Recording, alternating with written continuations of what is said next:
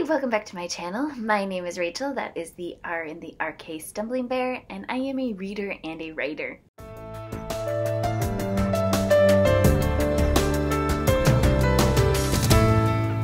Today's been so busy, I am ready for a nap. But instead I'm filming, so hi. And I am back for my week 8 wrap-up. And week 8, this is when Rachel's inner mood reader reared her lovely and contrary head and decided, no, I don't want to read anything you wanted to. And so I was really fishing around for things. First, what I have finished this week is I finished 3 short stories. The first one I finished was The Girlfriend's Guide to Gods by Maria Devana Headley. I know that she's well known for a Beowulf translation that she did that many people call Beowulf. I haven't read it yet. And this was alright. I felt like it was very cynical. The character was someone who wanted to be in a relationship desperately, but every relationship she chose was not a good fit, or something bad would happen. And even when she realized that she had the power to be herself and should be fine with that, it didn't feel like that actually made her happy. So it was just okay for me. Then I read The Secret Life of Bots by Suzanne Palmer and loved this. Back when it was written in 2018, it was nominated for the Hugos, and I think it actually won. And like I said, I loved it. It was so much fun. This was about a little multi-user bot who gets reanimated because ship has a task that they need the multi-bot to do, and as it's trying to complete its task, it realizes there's a bigger issue at hand and figures out a solution that the humans on board and the ship itself is not exactly happy with, but all the other bots really like the idea, and they got to participate as well.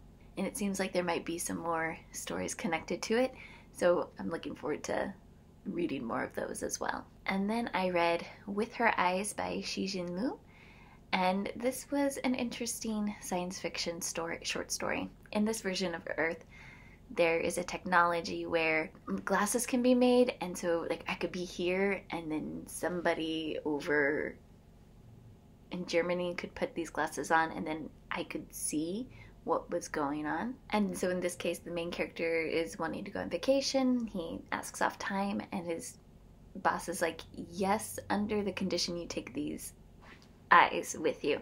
So he goes and gets the eyes, briefly meets the person attached, and it looks like they're in space. And he goes, oh, well, that makes sense that you would want to see what Earth is like. He notices that her reactions to things on the Earth are not typical. They're not what he's expecting from someone in space. And I'm not going to spoil why that is, because he does figure it out. This story, it really is more about what could be technology-wise in the future, and less about having a wrap-up of the characters. And I enjoyed it. If I remember right, I said that I was going to read more of Forging a Nightmare, and I did not. I'm still at the same point. And I unfortunately have to return to my library today, so that's one reason why I needed to film this wrap-up, to be like, this is being put on pause and I will pick it up in the future. I've put it on my currently reading list on Goodreads, so it will be in my face and I won't forget, I promise. And I think part of the reason I was having a hard time getting into that is I just wanted a space opera. And so I had originally planned to pick up The Privilege of Peace by Tanya Huff, and I did. I got about 50 pages in and realized that this was not working for me very well. And I don't know why, but I know in the book before this one, it just seemed like we were trying to give Torin an emotional arc or a growth arc when she's been who she is this whole time. And yeah, I didn't think that was necessary, and so it feels like we're kind of still going off of that. I'm going to finish it, but I didn't feel like I wanted to continue with the story because still building off of things that happened before, and at this point it's not in a satisfying way for me, as mean as that sounds, which is crazy because the first book in this trilogy I love. It was one of my favorite books of last year, but then the rest of the trilogy has just been like so for me. So I don't know, we'll see. I mean, I will finish it, I just don't know when. It's staying on my shelf. I'm not sure if I mentioned this last week or not because I don't remember when it was, but recently I read the first short story in this, and I believe there's 2 more, and then it's just kind of like information about the author. Yeah, and I enjoyed it. It was an interesting take. It's like supposed to be a tragic romance where a man and woman are supposed to be meeting together to get married, but she had to go take her family to Alpha Centauri, and so he decided to take a trip in space so he would then right back on Earth at the same time she would, and then something happened where she was going to be late, so then he did something where he thought that would get him back on time instead of waiting the few months for her to arrive, and then like his plans were thwarted, and it's just their like love, or well, it's all of his letters to her, and then some of the letters he's received. You don't really get to hear her voice of it, but just his reaction to the letters. This is I like the story for what it was. It is not how I would choose things, and so I totally had to put my brain on hold and just kind of go with the flow. Be like, okay, this is someone who's not you, and them making decisions based off of how they make decisions. Yeah, so like I said, I was just really wanting a space opera, and this was on my library shelf. I have like 40 books out from the library, because who knows what is going to strike my fancy, right? But ended up this one, and I picked up The Cruel Stars by John Birmingham. This is the first time I've read anything by this author. The second book in this series came out either in January or February, I can't remember, but it had piqued my interest, and so I had to go back and start from the beginning, and I am just shy of halfway through. I'm really enjoying this. It does have like 6 points of view, which is a little much for me. I'm not a big... I'm okay with multiple points of view, but not too many. So it's just verging on too many, but they do have a nice interconnection of the characters, so all the plot is still going towards each other, and I am really enjoying this. So I plan to finish this week. And then I also know I said last week that I was going to pick this up, and I didn't, but I started reading it today in between the chores and errands that we were running, and definitely going to finish this weekend. I promise, because I actually put this on pause in order to film this video. And just the voice has caught my attention, just like, you know, those of you who have said that you like this said it would. I am enjoying this. And then after finishing those, oh, I don't know.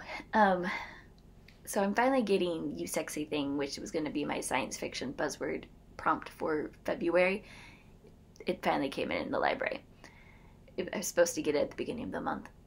And I can't really be upset at the person who was holding it, because, yeah, I do that sometimes. I just hope it's really good.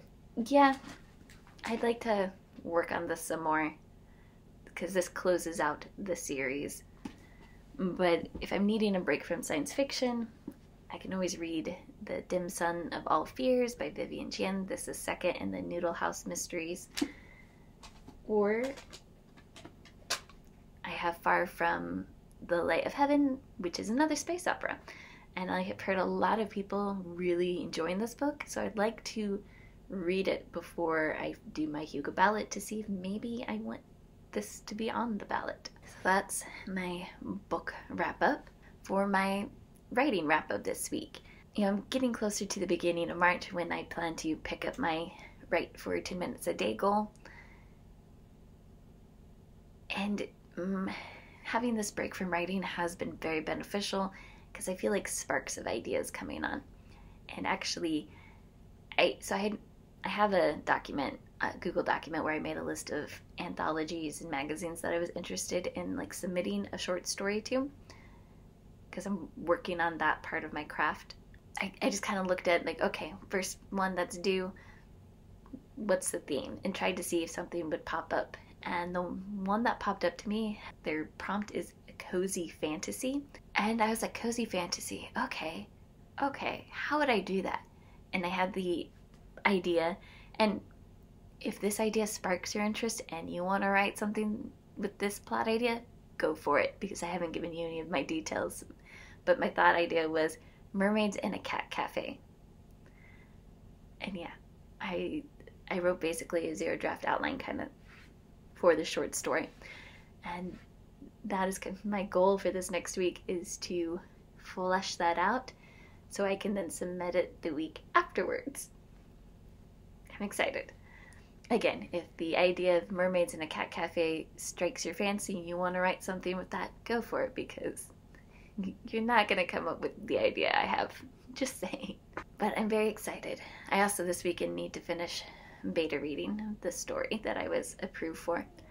So that is my goal for tomorrow, Sunday, in between doing laundry. And then for other media, I am still working on those storytelling videos. My external hard drives don't quite have enough memory for all of them. I have a couple, there's 3 videos that are over an hour long, because these tellers, two of them we got interviews for, and then all of them did several stories. So I don't have the room to export those from Final Cut to an actual video and then put them on one of my external hard drives. So I have to find an alternate way to take care of them. It's still been a lot of fun to go back down memory lane. So earlier this week, my husband and I were like, you know what, we're wanting to try to find another TV show to like watch while we eat dinner. And we decided to give the pilot episode of Inventing Anna on Netflix a try. And I have really enjoyed this, and I hope to continue it. Also, bonus, the reporter character was the main girl on My Girl, which definitely dates me. I know a couple of you are around my age, so you probably will know that reference, or you'll at least be aware of that movie. And hey, really enjoying it. Love the dynamics of the relationship between her and her husband. I love the brutal honesty they have with one another. And it's just really great. That has been my week 8 wrap up, and now I'm going to go and finish Prosperous Demon. And I did finish it, but you're going to have to wait till next week for that wrap up. How did your week 8 go?